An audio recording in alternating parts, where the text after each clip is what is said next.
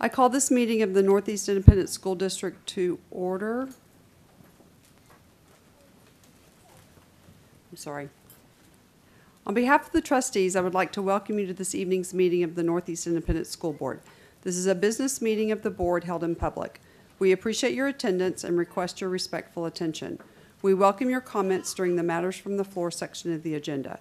If you signed up to address a specific action item, you will be called at that time. Finally, I would like to remind you that it is the mission of Northeast to challenge and encourage each student to achieve and demonstrate academic excellence, technical skills, and responsible citizenship. Item 3, Invocation and Pledge of Allegiance. A, Bradley Middle School. Mr. Bloomer. Good evening, Madam President, Dr. Gottardy, members of the board, executive staff. It is my privilege to stand before you tonight and recognize two outstanding Bradley Bears. In the 4 years that I have done this, I think this is the most difficult evening to select. I've had so many students that I could have selected from. It took me a long time to select the two that I have tonight because of the amazing student body that we have at Bradley Middle School. Tonight, I'd like to introduce you to Mr. Nilo Mackey, an 8th grader at Bradley. He is joined by his mother, Malin, his father, Lance, and his sister, Maya, couldn't be here this evening, and Maya is currently a student at ISA. Nilo is involved in our Science UIL, our chess club, our coding club. He's a straight-A student and one of only 4 students currently taking geometry at Bradley. Nilo's favorite subject is history, and he plans to attend ISA after Bradley. Nilo will lead us in the pledge this evening and has a gift for each member of the board and executive staff tonight, which I think you'll find is very unique. Presenting the inspirational and motivational message this evening is an 8th grader from Bradley Middle School named Lizette Lopez. Lizette is joined by her mom and dad, Mr. Casey and Leslie Lopez. Lizette is a 3-sport star at Bradley. She is the vice president of our National Junior Honor Society. She is an office aide for us first period. She plans to attend Churchill High School in the fall, where she hopes to continue to be a 3-sport star by playing volleyball, basketball, and running track. Her favorite subject is Algebra 1, and she will be delivering our motivational message this evening. Nilo? Thank you. Please stand for the pledge. I pledge allegiance to the flag of the United States of America and to the republic for which it stands, one nation, under God, indivisible, with liberty and justice for all. Thank you all very much.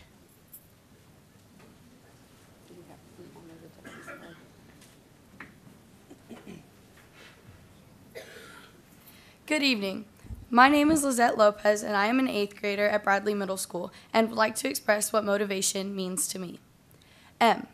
Moxie is what people say I walk around with each day because I have nerves of steel and am determined with so much heart and will to never keep opportunity at bay. O. Organization helps me stay the course with love and support from teachers and parents, of course. T. Thoughtfulness runs through my veins. I care about the well-being of others to make their lives great. I. Inspired by people like Miss De Los Santos, who taught me that we can all be anything. Zip codes and gender don't mean a thing if you're determined to catch your dream. V. Vitality is what you will see on the court. That love of life comes out in each and every sport. Coaches and teammates help me with that, and in the future, I hope to give back. A. Aspirations for me aren't just in the clouds. They're at the front of my mind with all of my know-hows. T. Teamwork is something I learned in 1st grade because life will be lonely if you're battling all day with no one by your side, encouraging you with every stride. I. Intelligence is God's gift to me, which has grown and bloomed each and every day throughout my career here in NEISD. O. Optimism exudes from my soul. I know I'm prepared to take on much more, so whether it's uphill or downhill from here, I'm ready to do battle throughout the years. N. Nutty is what my friends may say helped them and me get through the day. Life's too short not to have some fun with everything I've ever done.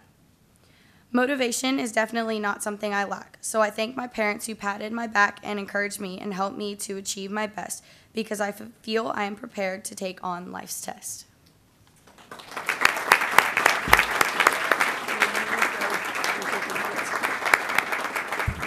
Nilo and Lizette, would you please come forward? We have some certificates for you, and Mrs. Perkins is going to present them.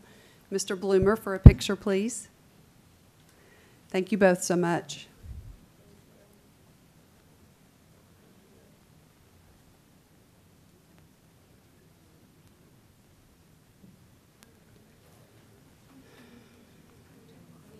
I don't know why they did that.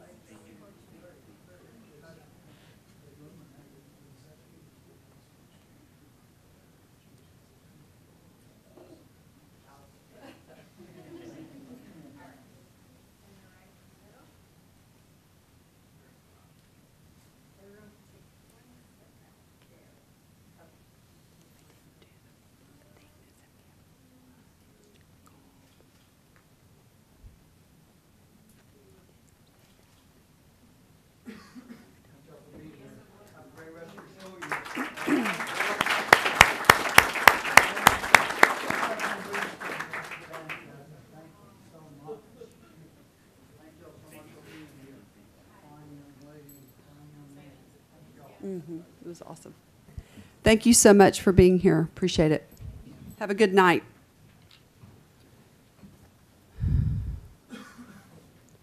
Item 4, recognitions. A, Cadet of the Year, Dr. Gottardy. Thank you, Madam President, board members, ladies and gentlemen.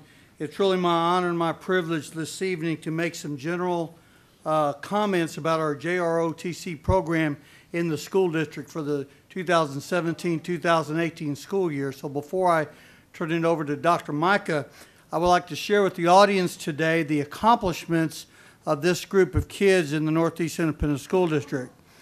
We have, out of this bunch, we have 5 academy appointments, 29 college scholarships through either academics and/or ROTC programs, 38 military enlistments, 20 cadets selected to attend the American Legion-sponsored Girls or Boys State. That brings back fond memories because I got to go to Boys State a long time ago.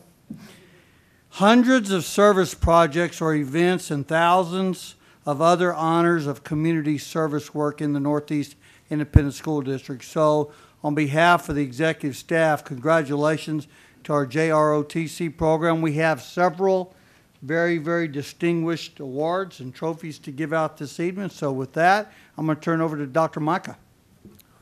Thank you, Dr. Gottardy. Madam President, members of the board, Dr. Gottardy, executive staff, and guests, I would like to ask Colonel Henson to come to the podium to address this item.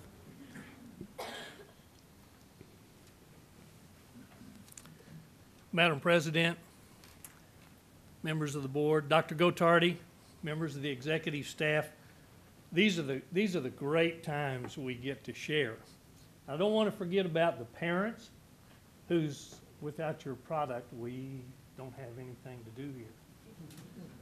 And to my cohorts, my JROTC instructors that I get the opportunity to work with every day, and I wish you would please stand.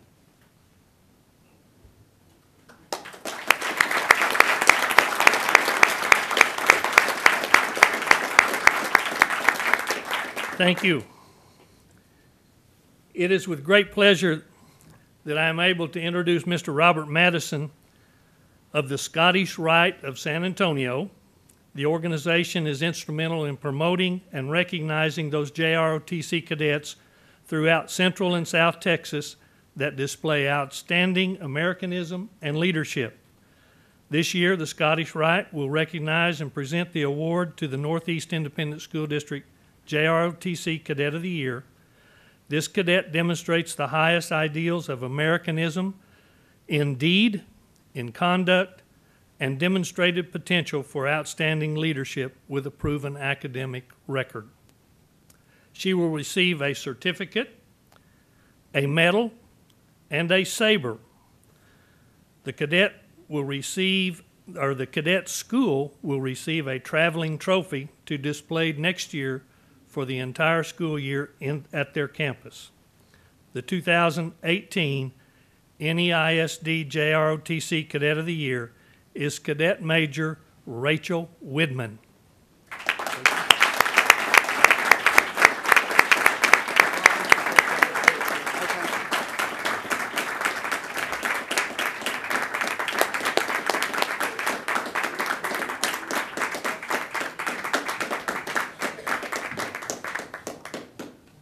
Cadet Widman is a senior at Winston Churchill High School, is the daughter of Doctors Lawrence and Ellen Widman.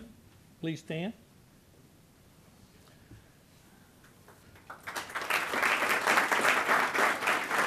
And Rachel has two brothers, Jacob, a new sophomore at Texas A&M University, and Samuel, a sophomore at Churchill High School. Thank you. She has completed 4 years in the JROTC program and is on track to graduate with honors as a summa cum laude and member of the National Honor Society. One of Rachel's greatest traits is her passion for serving others. She has earned the Presidential Volunteer Service Award each year for the past 3 years and is on track to earn it again this year with a cumulative 480 hours of community service for the 4 years. In addition to her outstanding achievement in the JROTC program and as a student at Winston Churchill High School, Rachel is a graduate of the 2017 American Legion Auxiliary Girls Program held in Seguin, Texas, and the 2017 National Sojourners Youth Leadership Conference at Freedom Foundation in Valley Forge, Pennsylvania. She is completing her senior year with many leadership and academic achievements and recognition. She has accumulated more than $300,000 in scholarship offers, including an Army ROTC scholarship and an appointment to the United States Coast Guard. This fall, Rachel will be joining the Coast Guard Academy class of 2022 and will pursue a degree in government. Upon commissioning, Rachel hopes to serve as a search and rescue helicopter pilot. Ladies and gentlemen, Major Rachel Widman.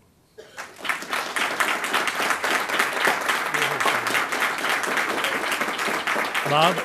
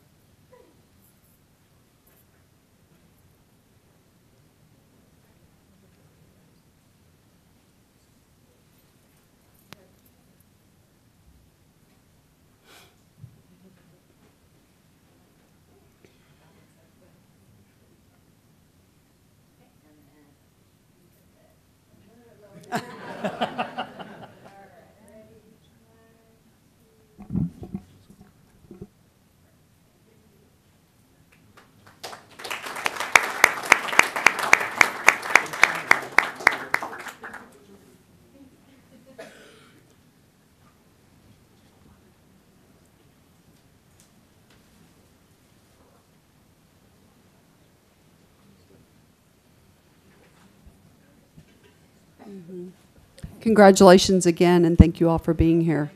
Best of luck to you next year.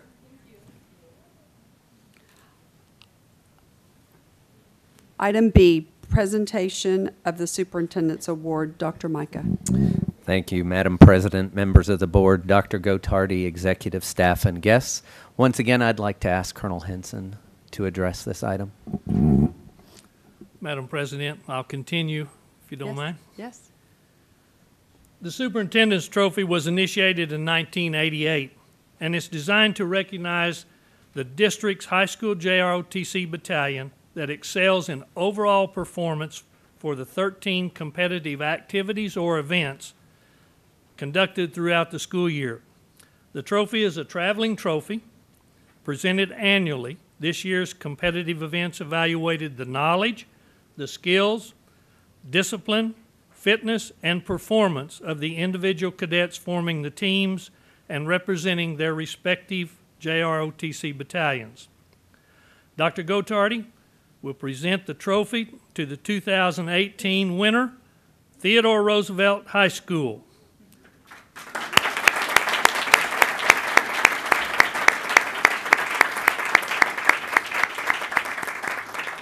Rough Rider Battalion, post.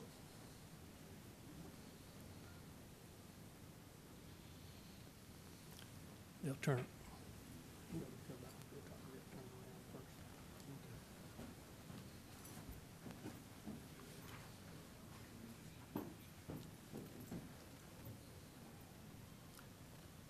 Group, about face.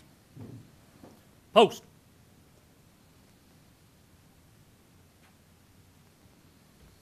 The trophy will be received by Battalion Commander, Cadet Lieutenant Colonel Taun Jennifer Wendell, and Cadet Command Sergeant Major Enrique Smith, with the support of the various team commanders and selected staff of the Rough Rider Battalion. Go ahead, sir.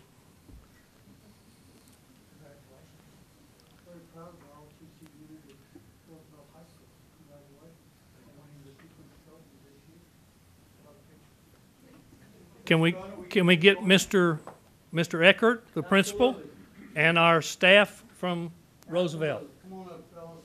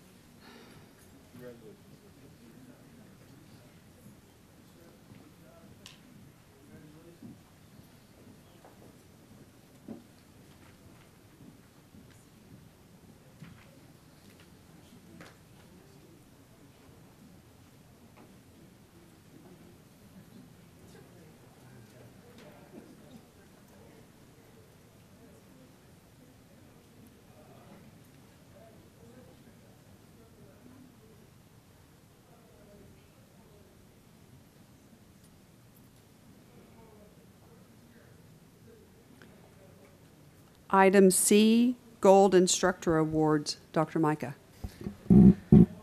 Madam President, members of the board, Dr. Gottardy, executive staff, and guests, once again, Colonel Henson, if you would address this item for us. Madam President, it is with great honor that I am able to announce the Gold Instructor Awards for 3 of our outstanding JROTC instructors. For demonstrating the highest degree of excellence as a JROTC instructor, their ability to integrate and apply the techniques and standards necessary to develop a successful program exhibited your commitment to excellence by stimulating motivation among instructors and cadets through service learning projects, competitions, and overall program success. You have displayed the professionalism and expertise required to inspire all within your community. You are indeed a role model for all other JROTC instructors across the nation. Signed, Jason O'Halloran, Colonel Aviation Commanding.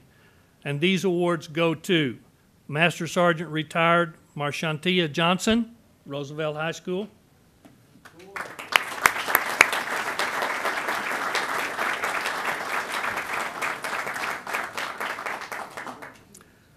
Master Sergeant John Tiarina, Reagan High School.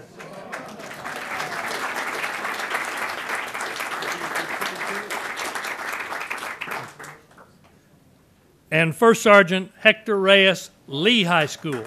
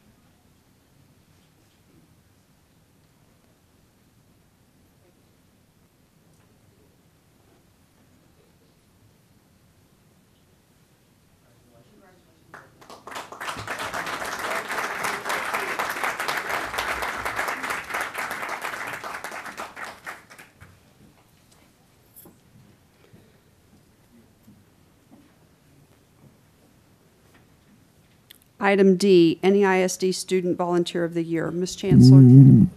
Madam President, board members, Dr. Gottardy, executive staff, and guests, I'd like to ask our district's volunteer resources manager, Brooke Pate, to please come up and talk about this awesome volunteer.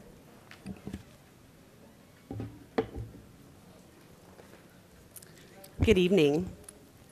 On behalf of the volunteer program, I'm honored to be here tonight to present the NEISD Student Volunteer of the Year. In March, each of our high schools nominated a Student Volunteer of the Year. The volunteer office reviewed each campus nomination, and the top 3 students were interviewed. The individual district winner is selected not only for their contribution to the community, but also for their leadership that they provide to their campus and to other students. The recipient of this year's NEISD Student Volunteer of the Year Award exemplifies the 360-degree student. Zach Huggins is a senior at Churchill High School. He's an active member and leader of the Winner's Circle. He serves as an officer in the orchestra, and he also serves on the board of directors for the National Honor Society. Zach has dedicated over 155 hours to his school and his community through different organizations he's involved with. Over the last year, he's volunteered for Habitat for Humanity, helped with orchestra camp, and through NHS helped create college application seminars for juniors so that they're better prepared to apply for college. Zach is very involved with his church, where he's a cellist in the music ministry, as well as a member of the youth program leadership team. For the last 5 summers, he's served on the San Antonio Neighbors Mission Trip, spending a week on the south side of town repainting homes for families in need. Zach believes the greatest impact his volunteering has had on the community is seeing people that he has served in the past pay it forward. Zach is an intelligent and humble young man and was so much fun to interview. He's looking forward to attending Texas A&M University in the fall. Whoop. He's here tonight with his mother, Susan, his counselor, Seth, and I believe I saw Mr. Oxley. Mr. Oxley is here, the principal. So this year's recipient of the NEISD Student Volunteer of the Year Award is Zach Huggins from Churchill High School.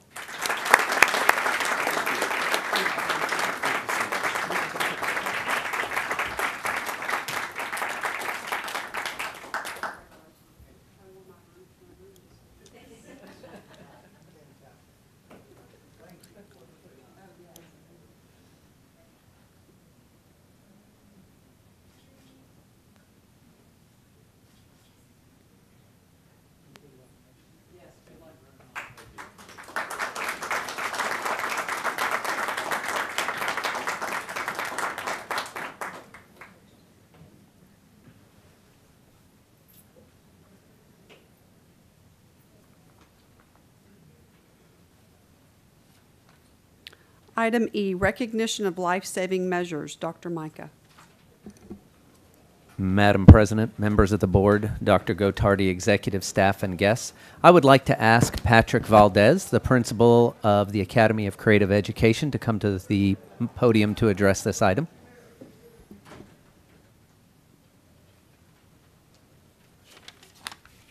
Madam President, members of the board, Dr. Gottardy, members of the executive staff, The Academy of Creative Education Spring 2018 Certified Nursing class began February 5th, 2018. The CNA program at ACE is provided by NEISD and Career Tech through a partnership with Good Careers Academy. On Monday, April 2nd, 2018, 10 ACE CNA students began their clinicals at Heartland Healthcare San Antonio. The students immediately were praised by LVNs, RNs, and administrators at Heartland for their professionalism, knowledge, and skills. On Tuesday, April 3rd, while ACE and CNA student Meredith Aldridge was providing care to a resident, she recognized that the student was not receiving adequate room air oxygen due to becoming asphyxiated. Meredith's close observations, early recognition, and expeditious response resulted in the resident not having further complications. The next day, April 4th, during clinical trials, ACE and CNA student Jennifer Vargas was observing the lunch meal, and she recognized a student choking. Jennifer's conscientious response and expedited reporting resulted in the facility's nursing staff to observe and assess the resident in adequate time. Providing crucial and accurate observation information to the nurse in charge and speech therapist led to the speech therapist changing the resident's diet from regular to pureed. Jennifer's observations also led to the initiation of speech therapy services for this resident, who will now undergo additional testing. Jennifer's knowledge and sound understanding of lecture material instilled in her classroom training prepared her for such an event. Jennifer and Meredith are both leading examples of nurse aid students who go above and beyond. It's my honor to introduce you to them. Jennifer Vargas and Meredith Aldridge.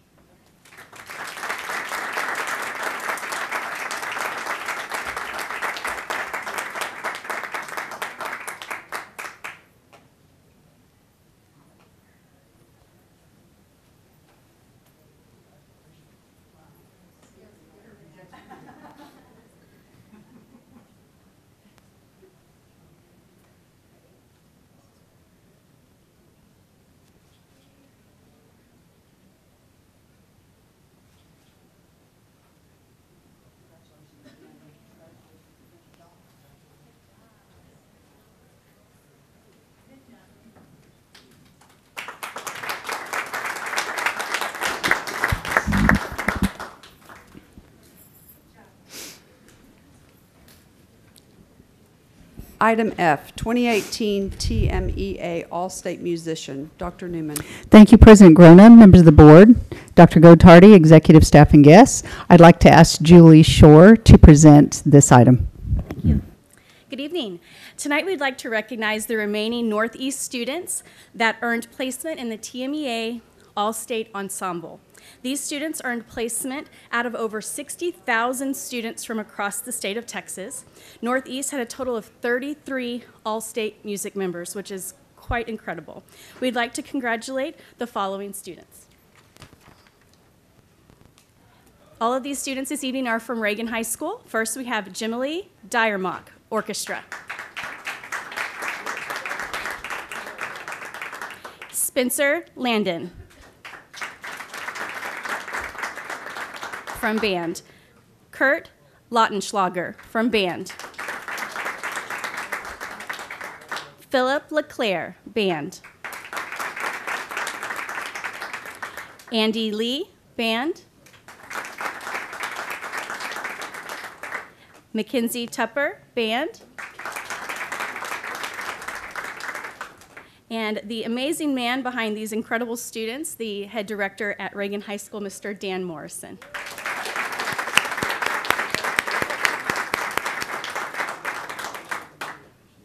Congratulations to these great kids. We're going to take a picture, so scooch together.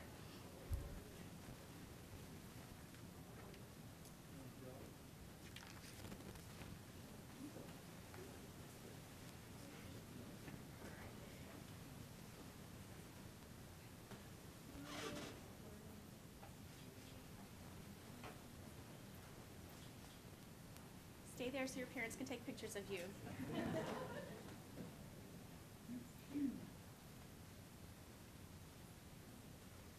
you so much.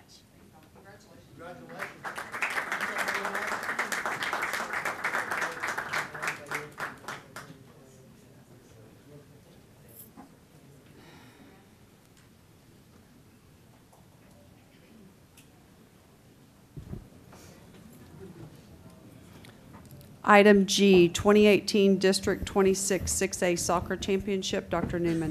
Thank you, President Grona, members of the board, Dr. Gottardy, executive staff, and guests. I would like to ask Ms. Brenda Shelton, the principal of Reagan High School, to address these soccer champions.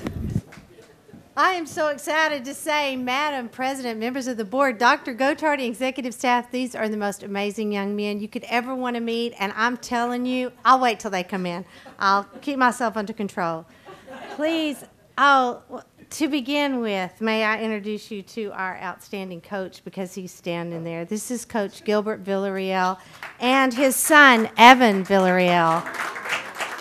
Outstanding man, incredible character, great coach. And our young men that we value so much. Eugene Albo, Emmy Alcantara, Lizzie Arajo, Fabrizio Bernal, Ricky Cruz, Santi Delatorre. Slow down. Yes, sir. I get excited. You know that about me. Okay. Okay. I'm supposed to tell you the ones that are not here. Okay.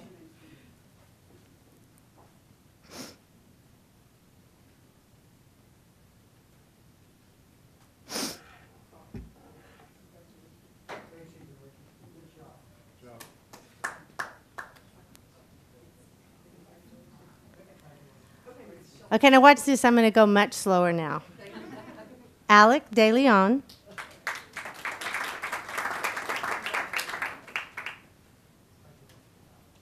Mariano Inaira, not here. Ben Evanson is not here. Matt Foster.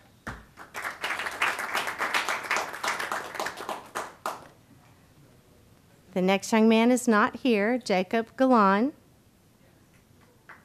Sergio Gonzalez is not here. Sebastian Hurst.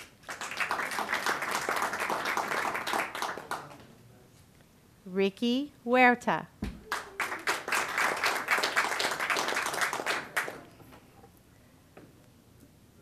Rafael Jimenez is not here with us. Yadat Curry is not here with us. Miguel Leyva is here.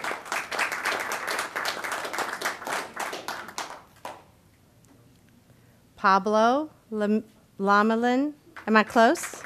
Okay, very good. Carter Lavelle.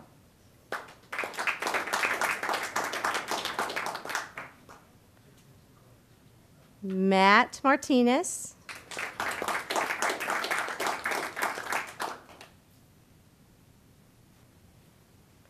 Isaiah McAllinis is not here. Michael Morrell.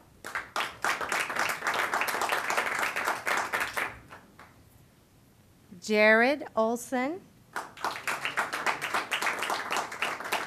Caleb Powell. Uwan Rodriguez. Marco Saldana is not here. Alex Salgado. Luis Salgado is not here. Landon Sharon. And Adrian Villagomez. And I know this is a busy night, but to my team and to the people that I work for, gentlemen, for 4 years, I've had the pleasure of watching you and cheering for you and watching you work with your coach. You are incredible young men. And I want to tell you the journey that you took, the integrity that you showed, the sportsmanship and the character are something to be called for. You were very fun. The journey was exciting. I know you probably heard me yell a time or two. And with that being said, thank you. Thank you for what this will do for you in life. You're a great group of young men. Thank you. Thank you, Coach.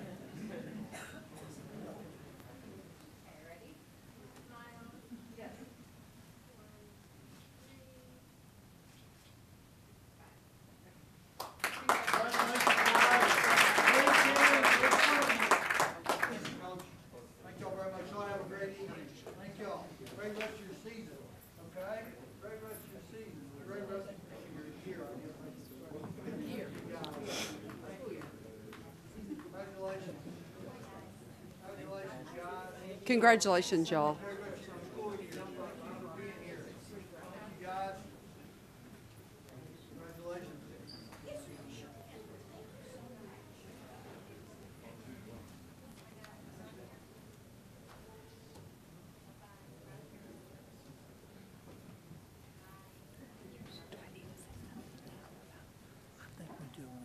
Okay, all right.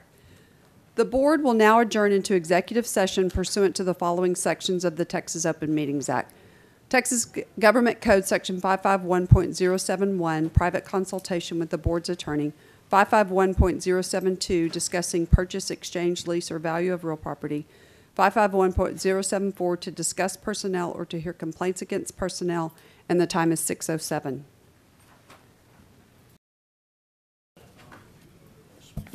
The board will now reconvene into open session. The time is 7:13.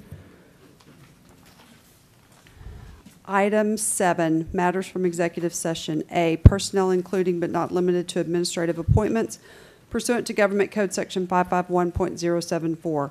1, possible action regarding routine personnel including but not limited to administrative appointments.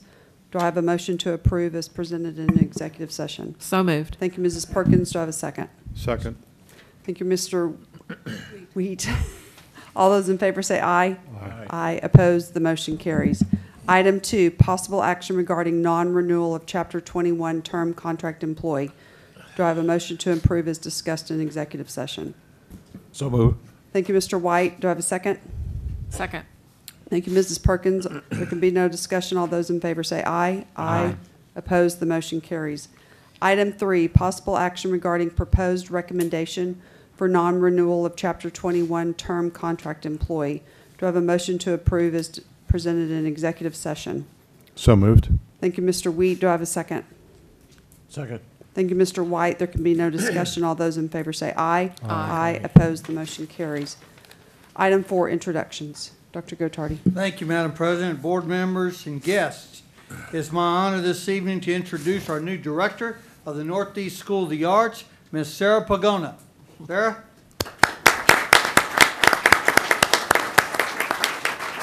Sarah joined the Northeast family in 2006. Prior to being named the director of NEISD, she was the assistant principal at Driscoll Middle School.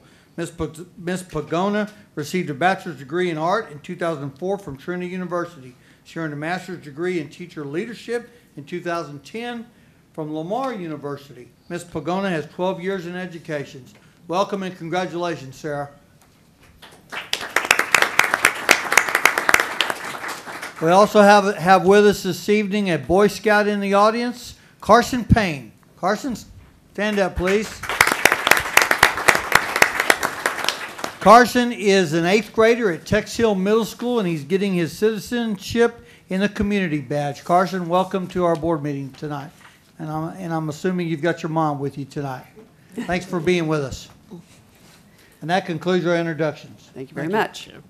Item B, possible action on the purchase, exchange, lease, or value of real property pursuant to Government Code Section 551.072, no action.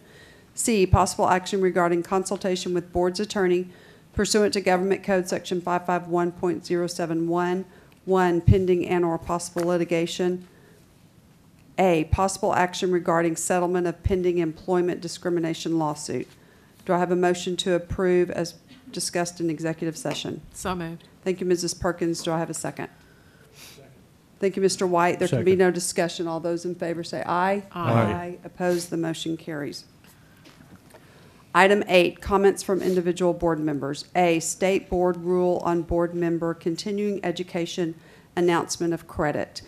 Senate Bill 1566 changed the Texas Education Code Section 11.159 regarding our announcement of continuing education credit.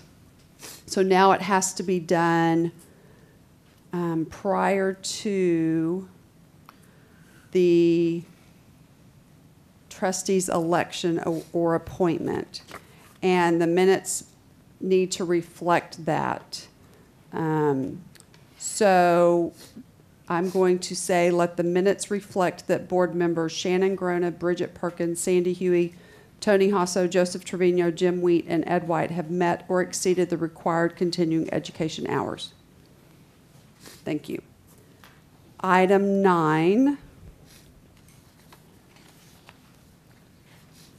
Board business. A, possible action regarding 2018 advocacy resolution.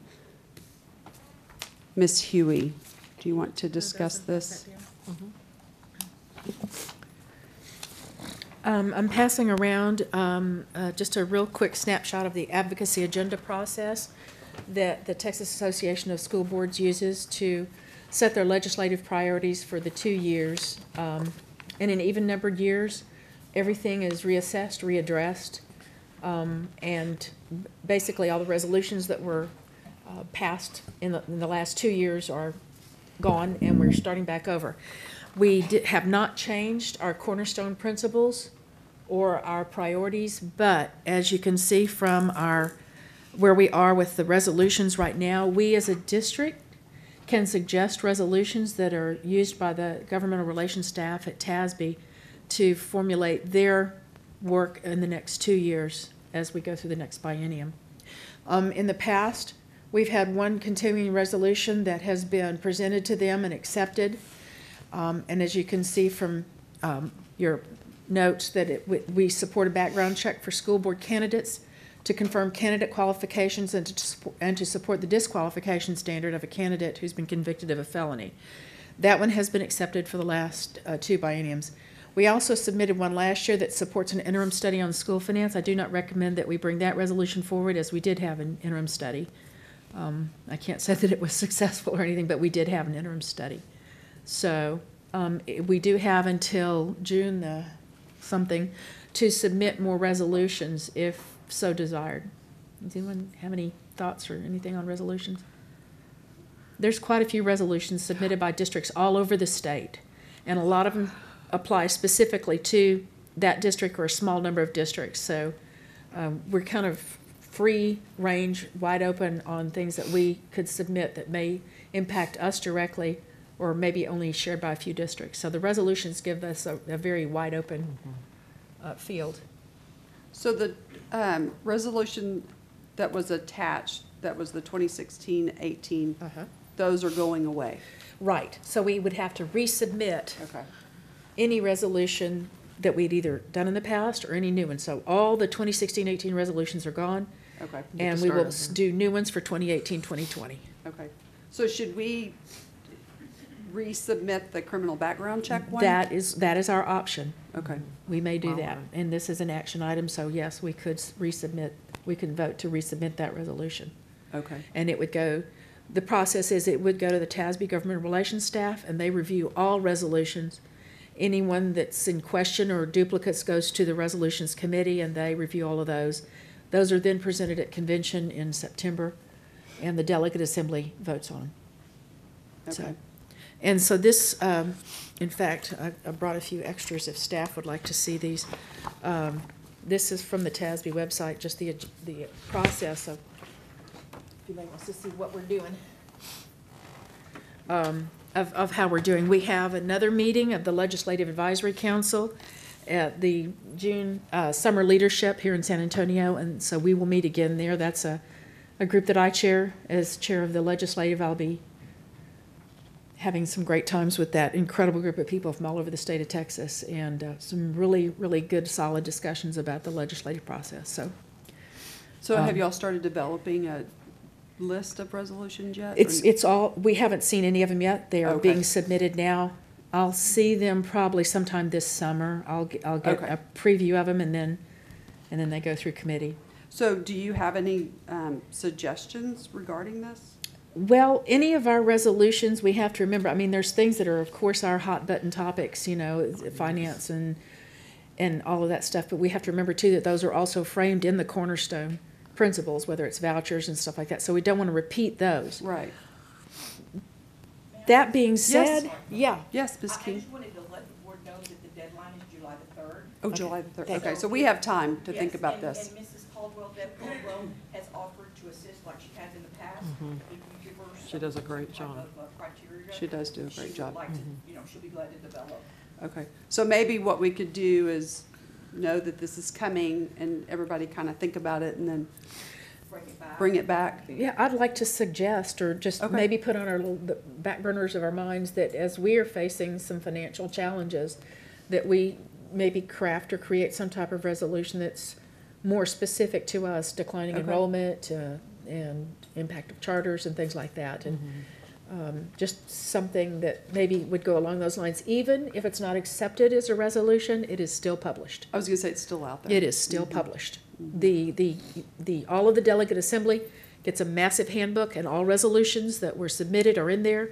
All the ones that were declined or are duplicates are also listed. So even if it didn't become a formal resolution, it would still be part of the information out there.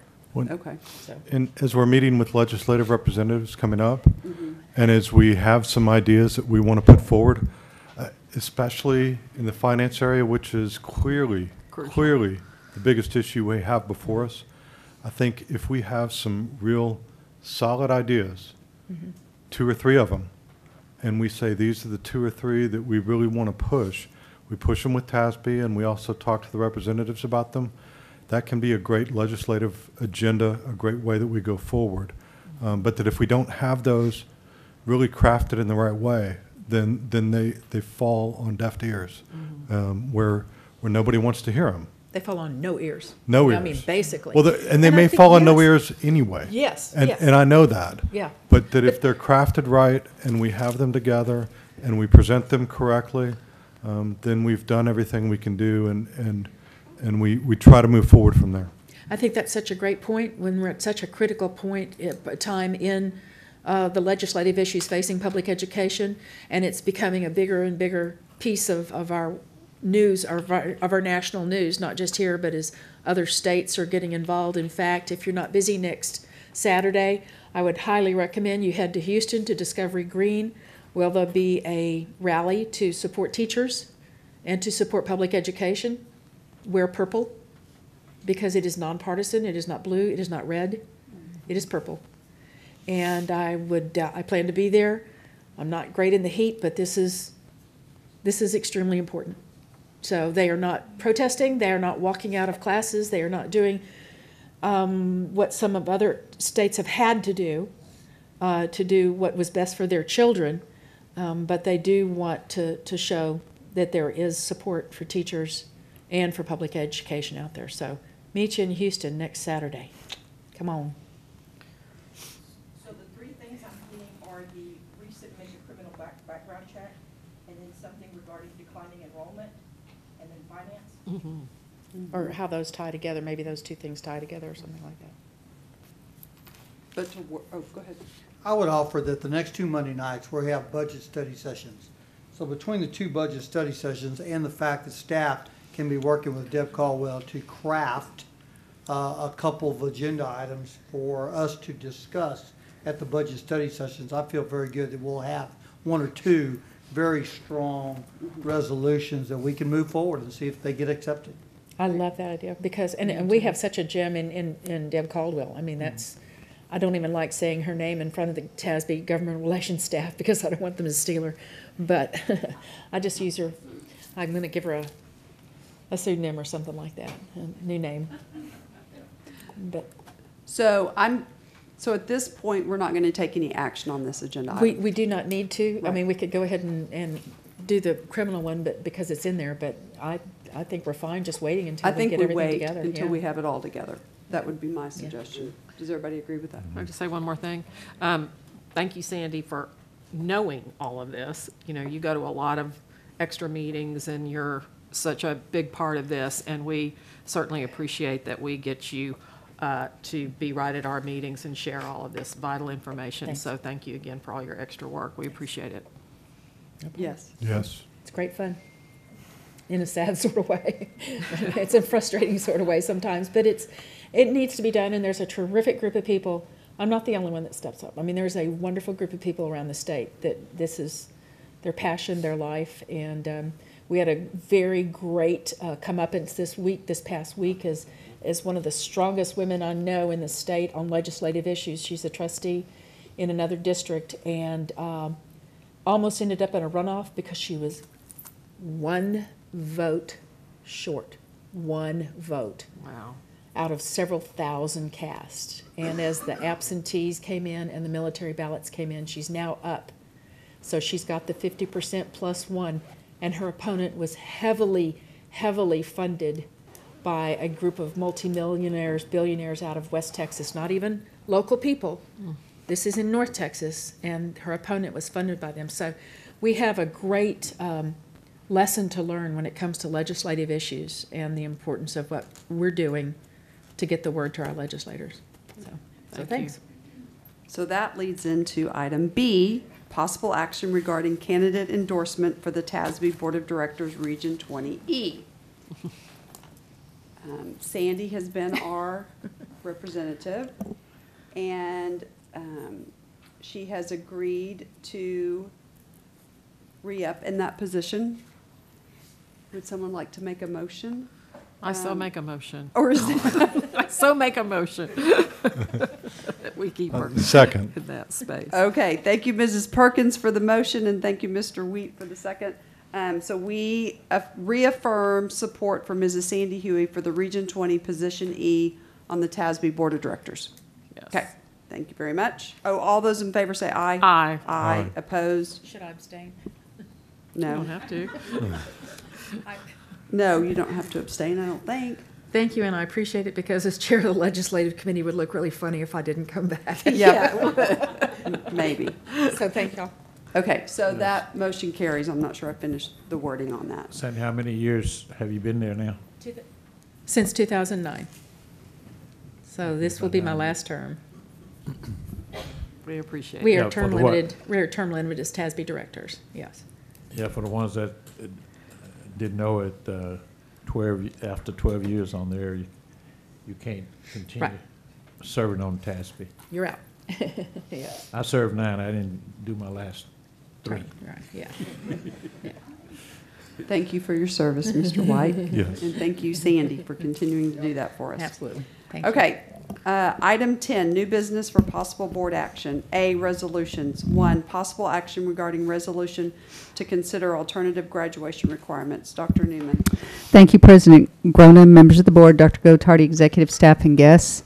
I'd like to ask Mr. Gary Hardcastle, our Senior Director for Learning Support Services, to address this item.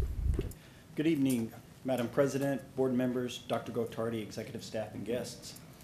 The Texas Education Code prohibited a student who entered the 9th grade before the 2011-12 school year from receiving a high school diploma unless the student performed satisfactory on each of the exit level Texas Assessment of Knowledge and Skills, or TAKS tests. These tests included English language arts, mathematics, science, and social studies. Prior to 2002, students were required to meet performance measures on the Texas Assessment of Academic Skills, or the old TAS test as we know it, and the Texas Educational Assessment of Minimal Skills, or TEAMS test. The 85th legislative session passed Senate Bill 463, which established provisions to allow certain former students who have completed the curriculum requirements for graduation but have not performed satisfactorily on any of those tests to qualify for a high school diploma by meeting certain alternative requirements. These requirements are contained in the corresponding provisions of the Texas Administrative Code and are listed in the resolution that we're asking you to approve tonight. The administrative staff recommends that the Board of Trustees approve the resolution as presented. Does anybody have any questions regarding that? Seeing none, do I have a motion to approve the resolution as presented? So moved. Thank you, Mr. Wheat. Do I have a second? Second. Thank you, Mrs. Hughey. All those in favor say aye. Aye. Opposed? The motion carries. Thank you, Mr. Hardcastle. Item B, Board Policy 1, possible action regarding Board Policy Update 110, second and final reading. Ms. King. Thank you, Madam President, board members, Dr. Gottardy, executive staff, and guests. We are asking the board's approval on the second and final reading of Update 110. And I wanted to answer Mrs. Hughey's question from the last presentation. She asked why Trustee was being scratched through. And the reason it is because TASB, to be consistent with TASB's wording on their policies, they reference board members as a board member and not a trustee. So all their policies are reference board members as a board member and not a trustee. Okay. Thank you. All right, so does anybody else have any questions about this? Seeing none, do I have a motion to approve the second and final reading of attached local policy included in Update 110 as presented? So moved. Thank you, Mrs. Perkins. Do I have a second? Second. Thank you, Mr. White. All those in favor say aye. Aye. Aye. Opposed? The motion carries. Item C, Instruction and Campus Administration. 1, possible action regarding approval of employment contracts. Dr. Newman. Thank you, President Grona, members of the board, Dr. Gottardy, executive staff, and guests. At this time, I would like to ask Mr. Joel Trevino, our Executive Director for Human Resources, to address this item.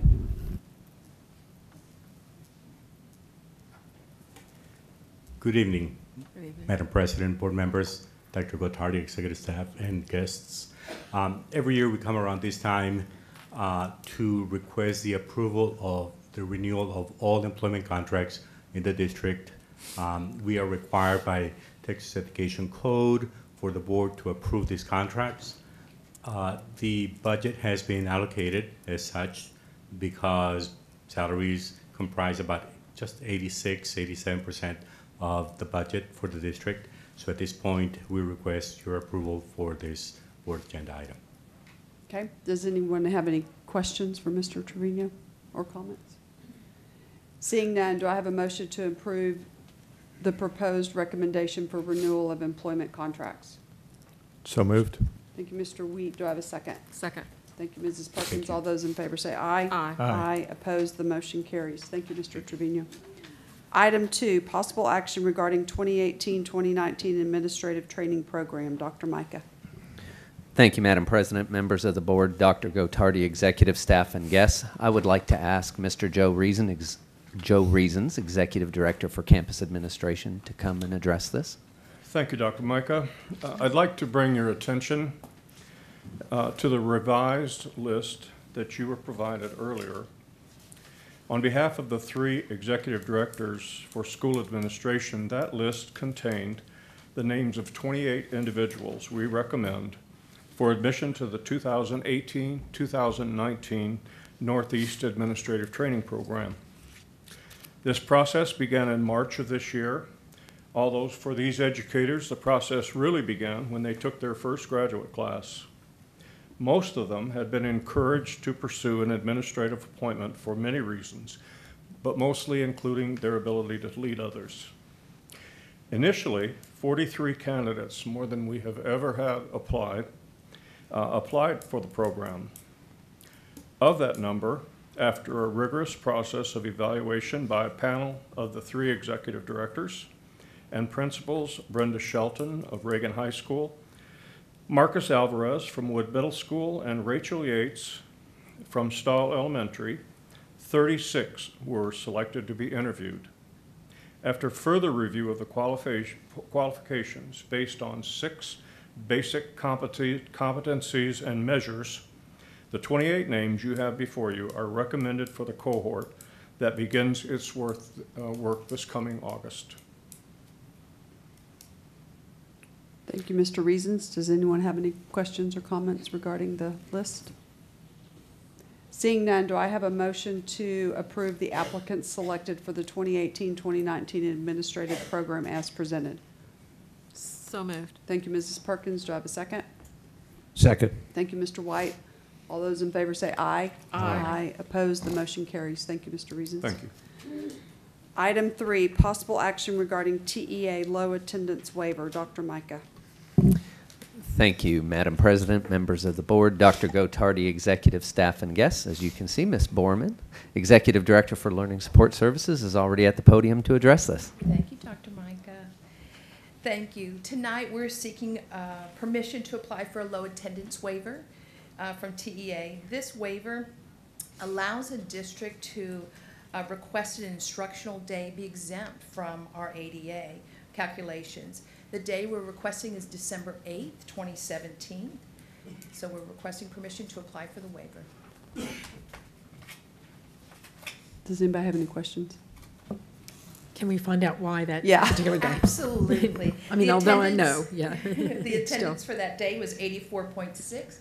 Our average attendance is 95.2. That was a snow day. day. And we had our students attend school because we know it's a safe place for them to be. Thank you. Okay, I was going to ask that question as well. Any other questions? Seeing none, do I have a motion to approve the request to apply for the Texas Education Agency low attendance waiver? So moved. Thank you, Mrs. Hughey. Do I have a second? Second. Thank you, Mrs. Perkins. All those in favor say aye. Aye. Opposed, the motion carries. Thank you, Ms. Borman. Thank you. Item D, operations. 1, possible action regarding 2015 bond program air rifle electronic target and scoring system upgrades, project 4 campuses schematic design and bid authorization approval. Mr. Clary. Madam President, members of the board, Dr. Gottardy, executive staff, and guests, Mr. Sullivan is at the podium to make this presentation. Good evening, Madam President. Good evening. Members of the board, Dr. Gottardy, executive staff, and guests. Our first presentation tonight for the 2015 bond program deals with the air rifle targeting system. This is the agenda we're going to follow.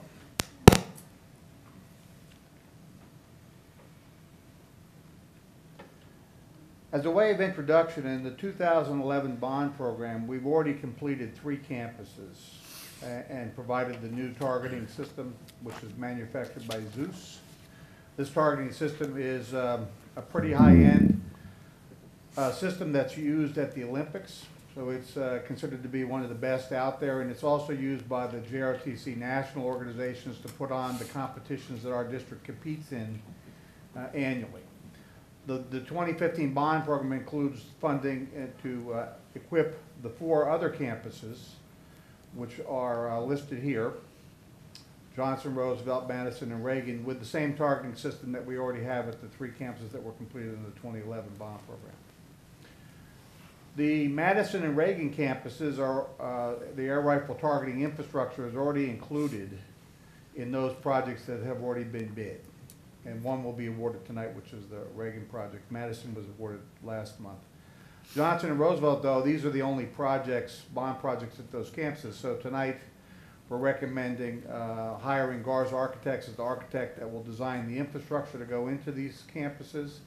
And then we'll use our DOC or JOC contract bid delivery method to recommend to you a contractor that'll do this work next summer, the summer of 2019. So these are the 4 schools included in this project. It'll include equipping these schools with the new Zeus air rifle target and scoring system. Each school will get 8 targeting systems, and then we have 1 spare. And this will give the opportunity for all the campuses to have the same targeting system with which to practice on. The range galleries also receive a large HD TV monitor where the targeting system scoring can be displayed for each of the shooters that are on the range, so that the parents or other members in the gallery can see real time what's happening on the range, since, as you know, shooting the air rifles, it's a very small target and a very small projectile, so it's very difficult from looking from the eye just to be able to see how the shooter's doing. So the HD TV monitors provide that visual cueing for their scoring. This is the system that's downrange, and the monitor that's shown here is what the students have at their firing point with which to see how each of their previous rounds impacted the target, so they can gauge what kind of correction they need to make to get a higher score. We have budgeted $500,000 for this project. We are in budget at this point to move forward with the construction of the Johnson and Roosevelt infrastructure installations, and the funding for the other infrastructure installations at Reagan and Madison has already been included in those projects, and then the purchase of the 32 targeting systems from Zeus. Our schedule is to complete the design by the early fall of 2018, bid out the project, and come back to you in December with the contractor that's going to do the infrastructure installations at Johnson and Roosevelt. And then all campuses will receive their targeting system installations next summer, with the last project being Reagan having theirs installed by the September-October timeframe, which is a project under Guido Brothers Construction. Madison is under the F.A. Nunley Company, and that project should be completed by the early summer, June-July timeframe. But all 4 campuses will have the targets online by the early fall of next year. So our recommendation tonight is to approve this presentation and authorize us to go out to bid following the completion of the construction documents for the Johnson and Roosevelt projects, and to use the Zeus targeting system for the purchase order to purchase the new targeting systems for the 2015 bond program. I'm happy to answer any questions you may have. Does anyone have any questions?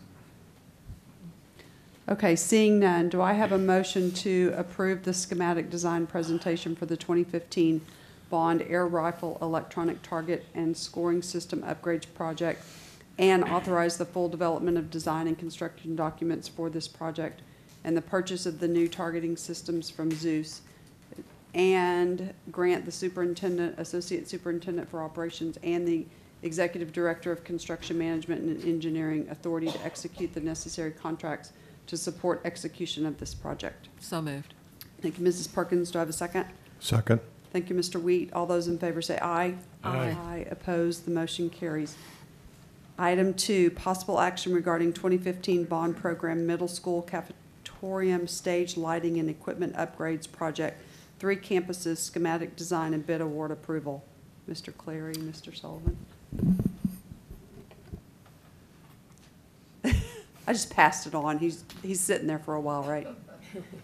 Our next agenda item concerns upgrading 3 of our existing cafetoriums with new stage lighting and equipment upgrades.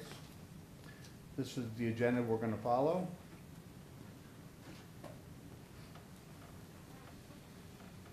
This project is being coordinated in-house through our construction planning and design department, and our recommendation tonight is for us to hire Texas Scenic Company, who's a specialist in this type of work, to do the lighting upgrades and purchase a new stage curtain and so forth.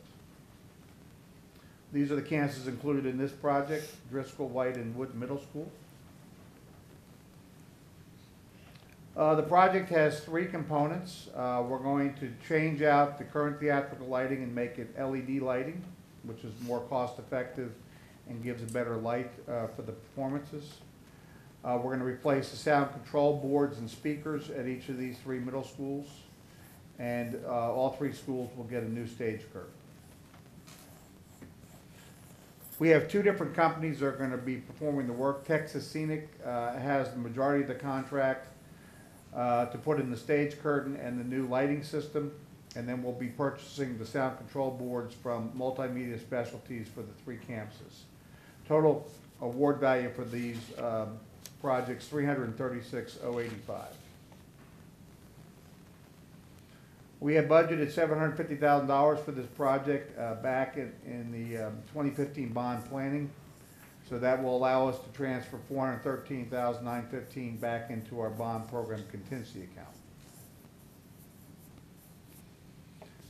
The timeline is to complete the design and with your recommendation tonight, then award the contract to the Texas Scenic Company and Multimedia Specialties to procure the lighting, the soundboards, and the stage curtains, and do this work over the summer period with all the work completed in time for the middle school performances that will occur beginning in the fall on through into next school year. So our recommendation is to approve the bid award to Texas Scenic and Multimedia Specialties for the aforementioned work at the 3 campuses noted. I'm happy to answer any questions you may have. Thank you. Any questions regarding this item?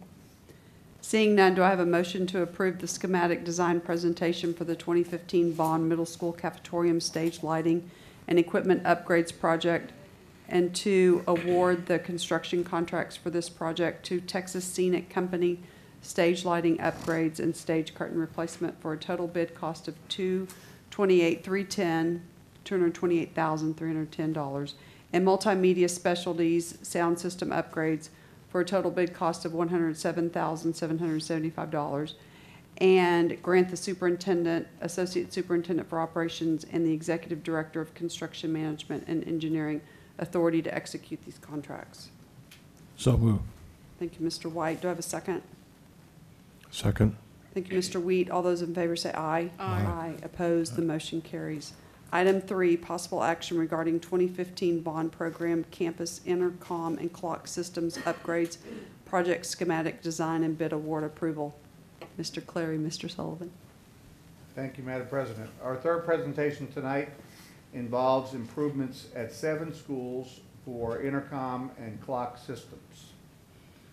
This is the agenda we're going to follow for this presentation.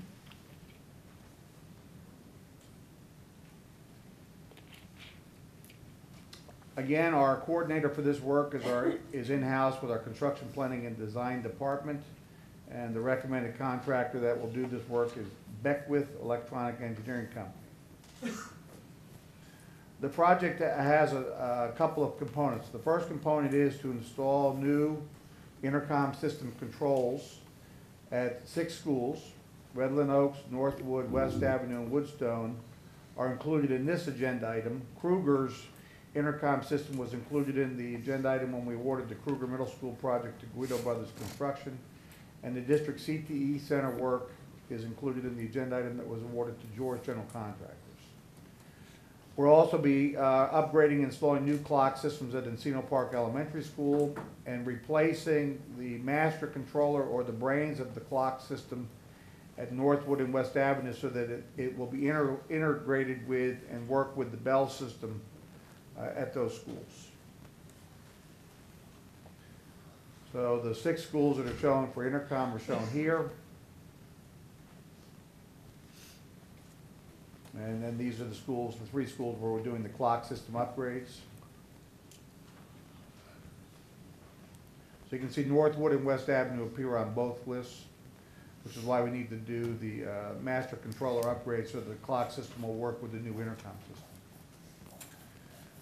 We already received bids from Beckwith Electronic Engineering Company of $110,421 to do the work at the 4 schools for intercom, plus the 3 schools for clocks. And as I mentioned previously, Kruger and District CTE Center costs are already rolled up in those projects which have been previously approved by the board. We have budgeted $125,000 for this program element, and with the bid of 110,421, we'll be able to transfer 14,759 back into our global contingency account. Our timeline is to do all the work at the schools with the exception of the district CTE center before the start of next school year. So everybody will get the new intercom systems and new clocks with the exception of the district CTE center because the work is rolled up in that project which will not conclude until December of this year. And at that time their intercom system will be operational. So our recommendation tonight is to approve this recommendation for bid award to the Beckwith Electronic Engineering Company for 110,421 to do the intercom system upgrades at the 4 schools noted and the 3 schools noted for clocks for this summer. I'm happy to answer any questions you may have. Thank you. Anybody have any questions regarding this?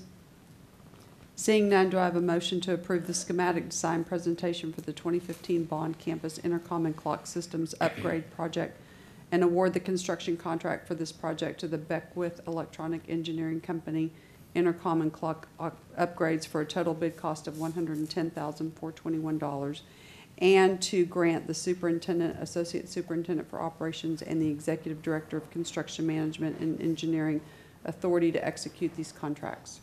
So moved. Thank you, Mrs. Perkins. Do I have a second? Second. Thank you, Mr. Wheat. All those in favor say aye. Aye. Aye. Opposed? The motion carries.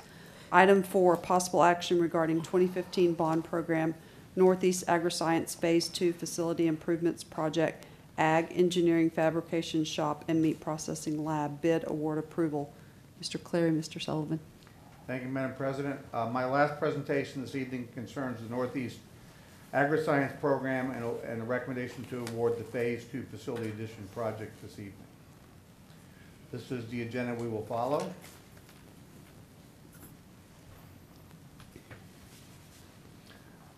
This is the design team. I'd like to, at this point, introduce the representatives from Garza, Bomberg & Associates, our project architect, Mr. James Davis, principal partner, and assisted by Gabrielle Rodriguez, who's the project architect. Thank you all for being here. And they're assisted by a very capable team of engineers, many of whom have worked on previous projects at the Madison complex. This is our agri-science facility, and as you know, in a previous bond program, we completed the first phase of this project, which included the main academic center and 4 project centers, along with the fish ponds. This project will begin the second phase of that master development plan, which builds the new meat processing and ag engineering facilities. The total program area for this Phase 2 building is a little over 25,000 square feet. So it's not an insignificant facility. It's a pretty good sized facility that will take. Currently, the campus uses some old facilities in the main academic building over at Madison High School for these programs, which are, let me just tell you, they're very out of date, what we have over there. So this is really going to bring them up to a point where their curriculum can really take off. As you know, the agri-science program is the largest magnet program in our school district with over 500 students.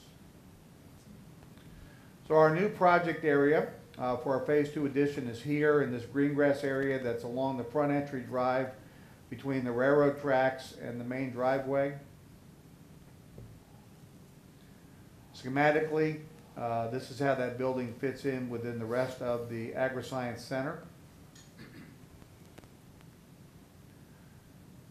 A little bit closer view, we have in yellow is really your ag engineering program area, which has a lot of open spaces where they can work on equipment, trailers, different types of farm pieces, expose the students to how to care and maintain and repair. And then in the tan color area, that's going to be your meat processing lab. A little closer view of the floor plan. You can see we have some classroom areas, office areas, and then the instructional areas.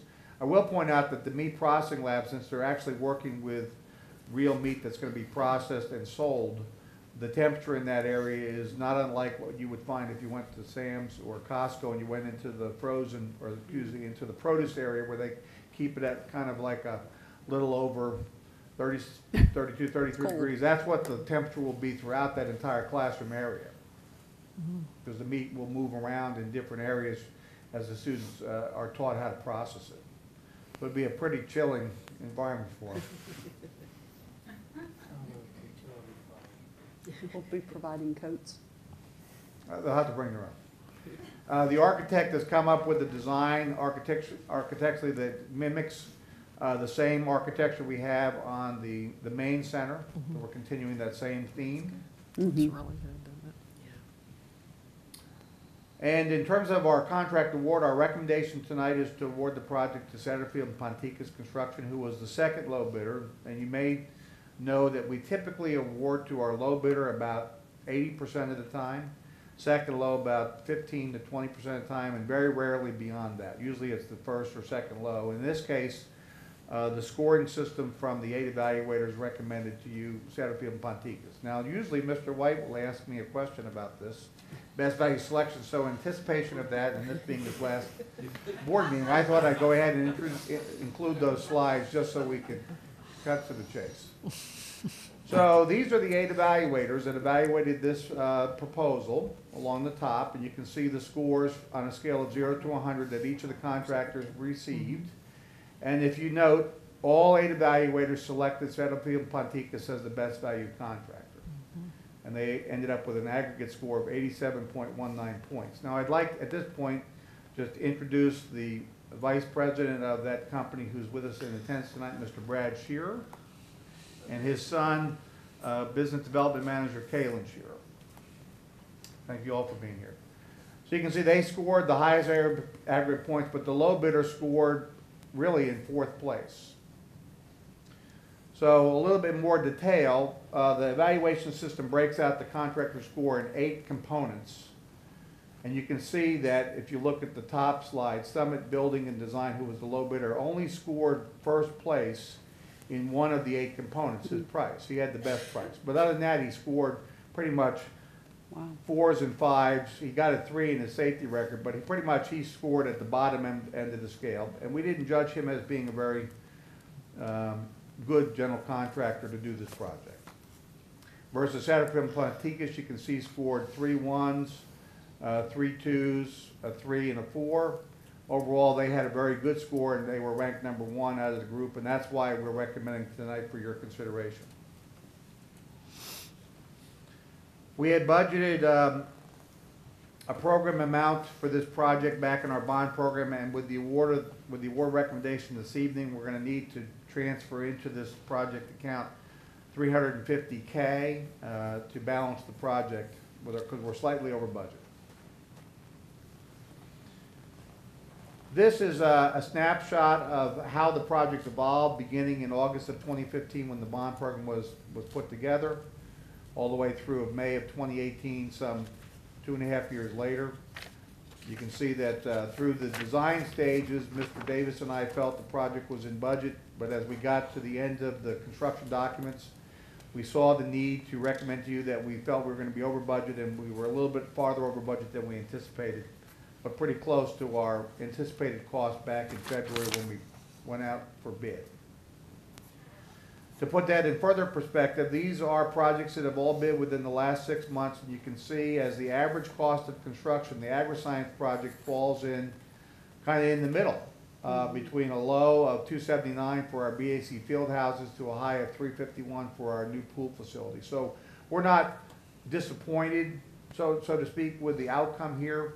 We were hoping it would be a little less, but it's not out of the realm of what we anticipated based on current market conditions, what we thought the price may come in at. So we don't think that the bid is in any way overstated. In fact, if you were to look at the 5 bids, the average bid price for the 5 contractors was about $8.35 million, and Satterfield is under that budget by about $275,000. So they do have a very competitive price and have a very good set of credentials, which is why they're recommended.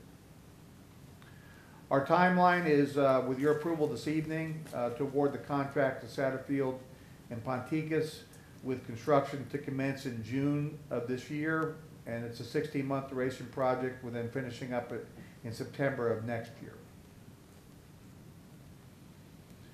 Now, let's give you a quick update on our bond program since last we looked at the financials.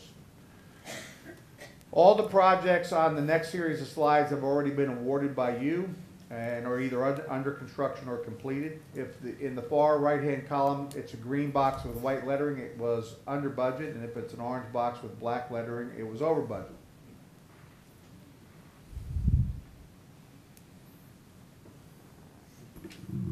We've actually awarded over $300 million worth of our bond construction program to date. We've got about $33 million to go. You can see right here in the middle of this slide, the agri-science project comes in as one of our over budget projects. But if you look here in the last award of about 17 projects, we've only had 3 projects over, and most of the projects are under. And again, this is my Goldilocks theory of construction management, where we're going to get some projects that are going to be underfunded. We didn't put enough money in our budget. Some projects are going to be coming under budget, and we're going to have some projects that are going to be just right. And if we've done a good job at the end of the bond program, we should have money left over that you can spend on other initiatives.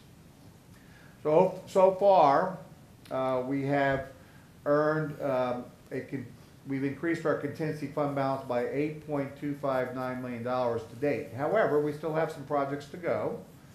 This is what's left on our list. And so we have some projects that we're anticipating are going to be over budget, shown in orange, and some that are going to be under budget or at budget, shown in green.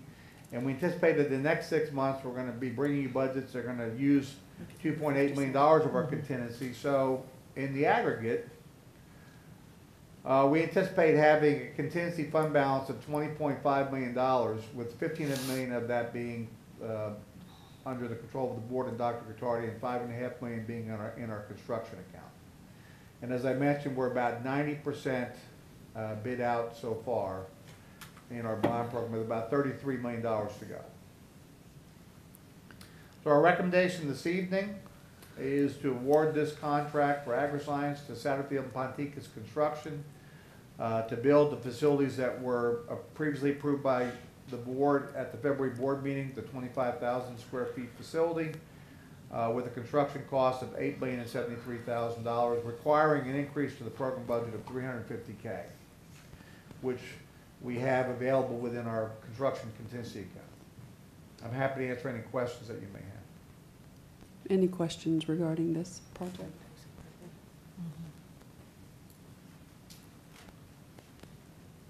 Seeing none, do I have a motion to recommend that the district contract with Satterfield and Ponticus Construction at a total bid cost of $8,073,000 for the 2015 bond Northeast Agri-Science Phase 2 Facility Improvements Project, and to grant the superintendent, associate superintendent for operations, and executive director of construction management and engineering authority to execute this contract? So move. Everybody at once. Mrs. Perkins gets the motion, and I didn't do it. Oh, it at wasn't. all. It was Hughey. Okay, see, I'm so confused. And I'll second it. Okay, Thank you. Ms. Hughey had made the motion, and Mr. White seconded it. Do I have all those in favor say aye? Aye. Aye. Opposed, the motion carries. Thank you very much. And thank you to Mr. Sullivan for Davis breaking it and Ms. Rodriguez and the Shearer father-son team for being here tonight. We appreciate you being here. And Mr. and Mrs. Guido. Oh, I'm Madam sorry. President, if you'd allow me, I have some introductions to make for the consent agenda, which is going to be the next. Okay, sorry, Mr. Sullivan. If I could do that. Yes, you may. If I could, when I read your name, if you just stand and be recognized. With us for the air rifle project and the rest renovation project, Jose Castarini with Garza Architects. Ian Von Winkle, who is the president of MS2 Consulting Engineers for the kitchen HVAC upgrades, and the contractor that will be recommended for that project is Elsie Mosel, and we have Jose Ceballos. Thank you for being here. We have Trey Zool for elementary school bid package 4 walking tracks, who's the project engineer. We have George Peck from Civil Engineering Consultants, who's the division manager, and he's representing elementary school walking tracks bid package 5. We have Brandon White, Jordan Enterprises, recommended for award of the bid package 5 elementary school walking track project manager with Jordan Enterprises. We have Marianne and Tom Guido, the owners of Guido Brothers Construction, who are recommended for award of the Reagan High School contract this evening. We have Nikki Maroney, Alamo Architects, who designed the Reagan High School project, that's recommended for award this evening. We have Chris Lammers, owner of C.J. Lammers and Associates, who also was architect on the restroom renovation projects. And then, as previously introduced, Brad and Caitlin Shearer are the representing S&P Construction, who are going to do our restroom renovations project this summer, pending your approval this evening. That's all my introductions. Thank you. And thank you all for being here. I'm sorry, I wasn't looking out in the crowd well enough. And Mr. Sullivan, you do an amazing job. I just want to thank you for your talent and your time and your commitment. And you just, every time you do one of these presentations and you're close to budget, it just amazes me. So thank you. You're a wizard. Appreciate it.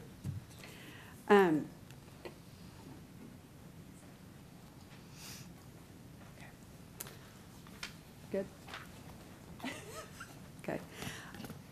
Item E, consent. 1, business services. A, consideration and approval of an order by the Board of Trustees of the Northeast Independent School District authorizing the issuance of Northeast Independent School District fixed rate unlimited tax refunding bonds, Series 2018. B, consideration and approval of an order by the Board of Trustees of the Northeast Independent School District authorizing the issuance of Northeast Independent School District variable rate unlimited tax refunding bonds, Series 2018. C, waiver of penalties and interest. D, approved settlement agreement with insurer to cover hail damage roofing claims. E, budget amendment number 5. F, donations. G, 50,000 purchases. 2, operations. A, 2015 bond program, Reagan High School Fine Arts and JROTC facility additions and renovations, construction manager at risk project bid award approval. B, 2015 bond special education restroom renovations project, 14 campuses bid award approval. C, 2015 bond program campus restroom renovations project, 5 campuses bid award approval. D, 2015 bond elementary school walking tracks bid package 4 project bid award approval. E, 2015 bond elementary school walking tracks bid package 5 project bid award approval. F, 2015 bond district facility operations MEP upgrades bid package 1C project bid award approval. G, 2015 bond program Northwood Elementary School re-roofing and roof-related work project bid authorization approval. H, 2015 bond program Ridgeview Elementary School re-roofing and roof-related work project bid authorization approval. I, indefinite delivery quantity roof maintenance and roof-related work at various district facilities contracted services bid award approval M&O program. J, 2016 hail damage program year 2 and 3 roof repair and replacement plan consultant contract approval. K, easement dedication for drainage, streets, utilities, and various service agreements, Reagan High School campus. L, easement dedication for drainage, streets, utilities, and various service agreements, Tuscany Heights Elementary School campus. M, professional services contracts, construction contracts, and related contract amendments supporting the 2011 and 2015 bond design and construction requirements. 3, minutes from April 2018. 4, end of consent. Do I have a board member wishing to pull an item from consent? Seeing none, do I have a motion to approve consent? So moved. Thank you, Mrs. Perkins. Do I have a second? Second. Thank you, Mr. White. All those in favor say aye. Aye. Aye. Opposed? The motion carries. Item 11, reports. A, financial statement review of expenditures that has been provided for you. B, awarded bid report. Before I do matters from the floor, I can't do it. What's the matter? Good evening, ladies and gentlemen. On behalf of our board president, board members, executive staff, tonight is Mr. Ed White's last board meeting. and it's also Mrs. Perkins' last regular board meeting. And I just did a quick back of the envelope calculation a little while ago. 22 years of service, 20 years of service, that's 42 years of service. Roughly 35 board meetings a year comes to 1,470 board meetings that these two individuals have attended. And folks, y'all know that they go to an awful lot of events in the district. They're a huge supporter. I mean, huge supporter is not even the right words. Just a big advocate for what we do in the Northeast Independent School District. I can't tell you how much I'm going to miss both of these two individuals. Executive staff's going to miss both of them. But on behalf of many people, many principals, many teachers, and a whole bunch of kiddos in this district, we certainly want to thank you. We appreciate what you have done. You have been in the Northeast Independent School District over the last 22 years where we've really done an awful lot of great things in this school district in the way of growth, new schools, new construction, just continuing that tradition of excellence. And I think on behalf of everyone that's here tonight, Mrs. Grona had a very good speech ready to go, but as you can tell, she's a little touched by this whole moment. And on behalf of all of us, we just want to say thank you so much for what you've done for Northeast Independent School District.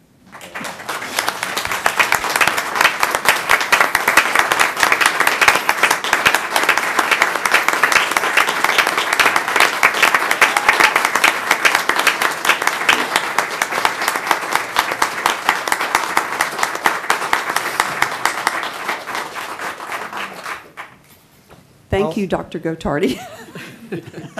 I couldn't get through it. I just couldn't get through it.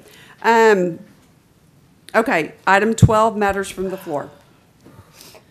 The trustees welcome comments from members of the public during this time of the meeting. Generally, board members do not respond to public comments during the meeting, although members may request further information or a future agenda item on a matter raised during public comment. As explained fully in the board's written procedures for this time, the matters from the floor portion is a limited public forum. Accordingly, speakers may present on a topic related to district business for up to 3 minutes, but are not permitted to make 1, personal complaints about an individual staff or board member that should be raised using the district's grievance policies, 2, a personnel action, 3, a student disciplinary matter, 4, a complaint about a particular student, 5, or pending litigation. Any person who persists in speaking on these topics after being directed not to do so will lose the remainder of their time to speak and may lose their privilege of addressing the board at future meetings. We also welcome written comments at any time, either through email at board@neisd.net or by mail, care of the Superintendent's Office at 8961 Tesoro Drive, 6th floor, San Antonio, Texas, 78217. Ms. Hughey. Selena Valdez.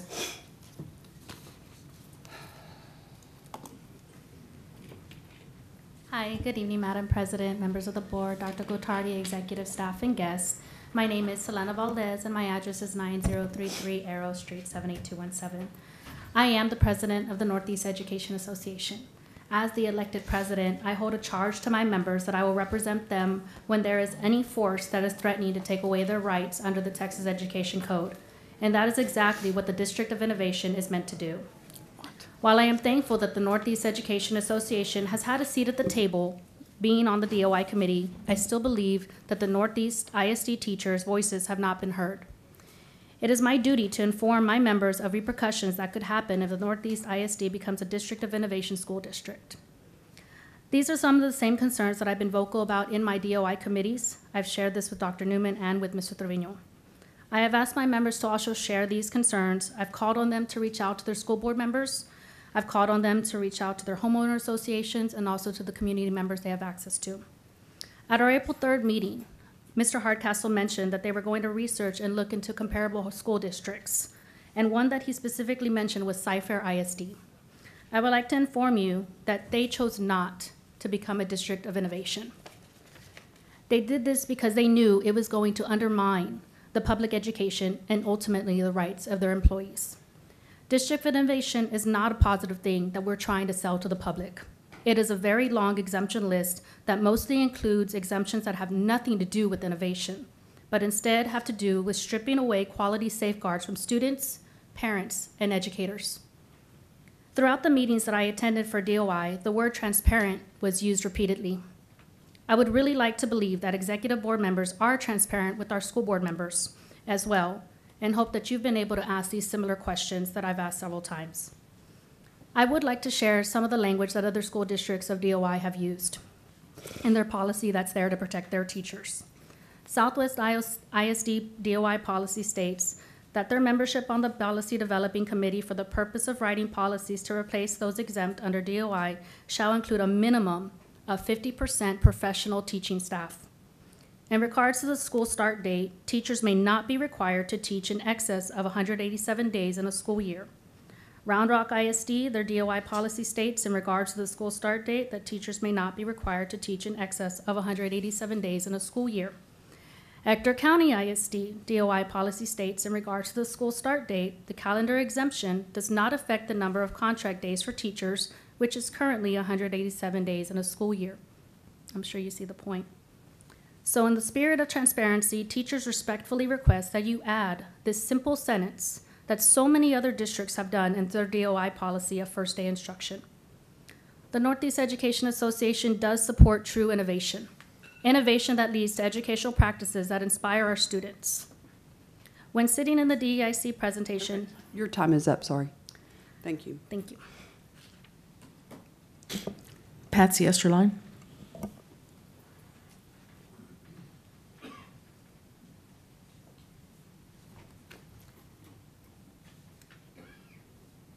I have a quick question before we start. Does my time start after I address everything or right when I first start speaking? It's when you first start speaking. Okay. That's why this will be very brief. Good evening all. I'm Patsy Esterline. I'm the president of the Northeast American Federation of Teachers.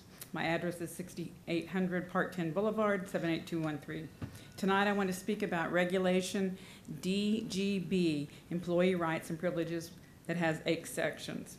We as an employee organization need to meet with our members during their lunchtime if we are to educate them about tax recertification elections, the importance of voting, etc.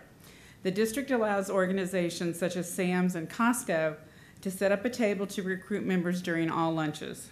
However, employee organizations cannot be on district premises during work hours, according to number 5 under this policy.